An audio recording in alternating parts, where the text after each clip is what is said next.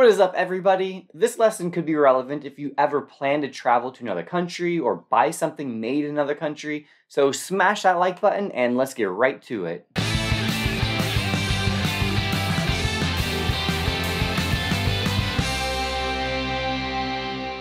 Alright, so some of you have already traveled outside of your home country, and in that case, you've probably already encountered currency exchanges.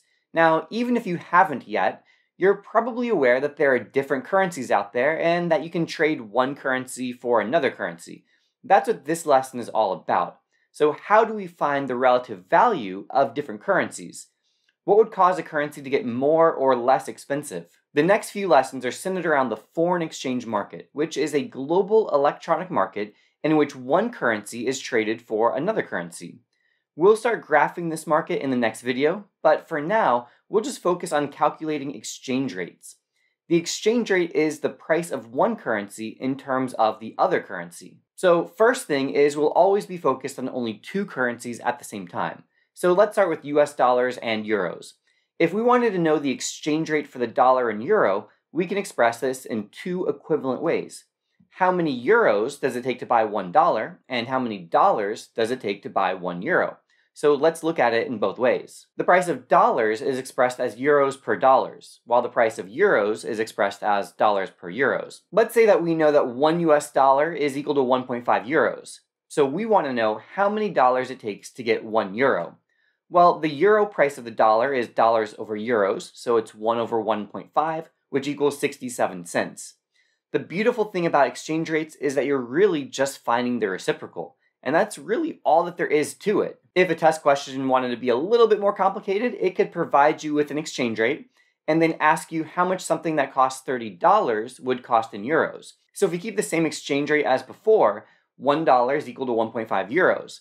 So something that costs $30 would be 30 times 1.5, which equals 45 euros. Or again, staying with the same exchange rate, suppose it asked how much something that costs 30 euros would cost in dollars.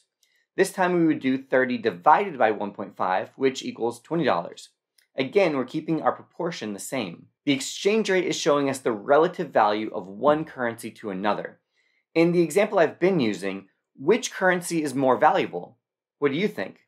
Pause the video if you need a minute to think about it. Okay, well, if you said the dollar is more valuable, then you're exactly right. But why? Because when we trade $1, we receive more than 1 euro in return.